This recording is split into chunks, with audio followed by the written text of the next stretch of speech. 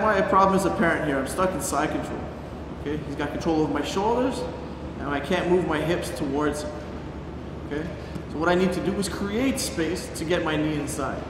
A lot of people like to use this term of shrimping. Okay, the term of shrimping is not going to work for you because shrimping only just flaps your butt away and you can follow.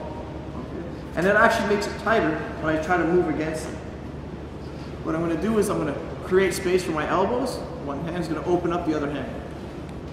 Second hand went inside. Take the other hand, place it across, and I just set him up on my arms so I can take the pressure off my chest a little bit here. Now what I'm going to do is rock my opponent's weight towards my head. Okay?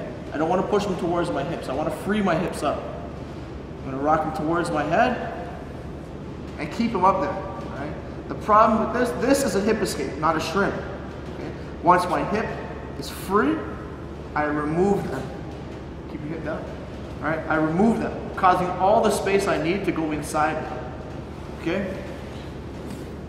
I stay inside, I bridge, I bring his weight up, bring my hip away.